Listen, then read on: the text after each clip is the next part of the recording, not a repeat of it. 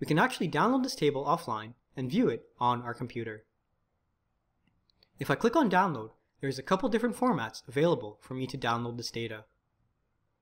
Let's take a look at the regular Microsoft Excel table layout.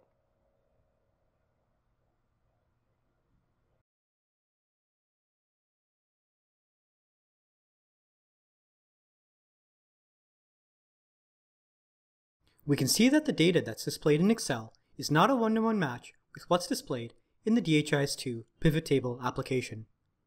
In the DHIS2 pivot table application, the gender and HIV service were stacked upon one another. Here they are flattened out to appear as the column headings. Other than this, this is an accurate representation of what's being displayed in the DHIS2 pivot table.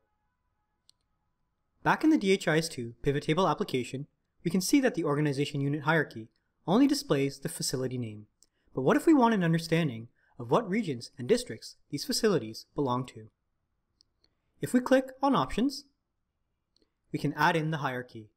This will show the district names and region names for each facility. Now we can see, after I update, the region and district names for each facility. They currently all belong to the same column. So if I were to say, download this as an Excel file once again, you can see that the organization units actually appear in just one single column. This might not be ideal for a number of different reasons, especially if we want to dissect the data a little bit more. Let's go back to the DHIS2 pivot table application. After I've added the hierarchy and I click on download, we can see that there's an option to download this as a plain data source with the hierarchy. Plain data sources look a bit different from a regular table layout. We can see each dimension is arranged as a column within the table. These types of plain data sources are quite useful to bring in to other applications.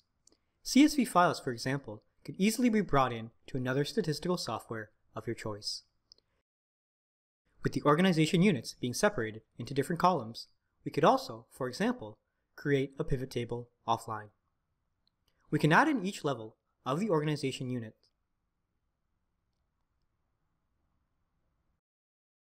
And we can add in the different disaggregated values as well.